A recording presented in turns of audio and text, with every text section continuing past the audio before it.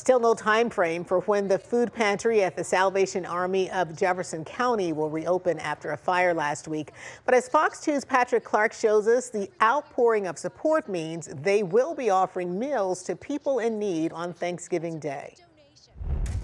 It was a fire in this food pantry at the Salvation Army of Jefferson County, but just in time for Thanksgiving. They have good news to share. We are in what until 1 week ago was our food pantry. And this was the end of the line as people came through our food pantry. They actually go through another room and then into this.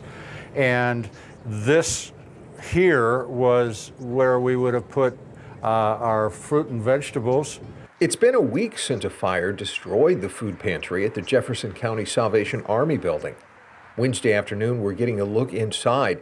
The food pantry, once filled, now an empty, charred room. There will be a rebuild once they know more, but for now, work continues on the cleanup inside the church. It will be ready for Sunday. And in the basement, a section not touched by the fire.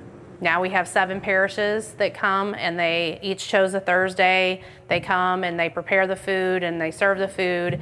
The James 2 program offers free meals on Tuesdays from 11:30 until 12:30. The Salvation Army also distributing free meals on Thursdays as well, getting the all clear for Thanksgiving Day.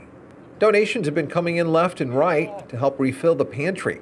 All of this donated by community members in Arnold and around Jefferson County to help the Salvation Army. So yesterday we were here with the meal as usual. Everybody was happy. It's very important to have that continuity because people expect it. I haven't canceled a meal in a year and a half because we just know that we have to be here for those people that are expecting it and that sometimes rely on it. In Arnold, Patrick Clark, Fox 2 News.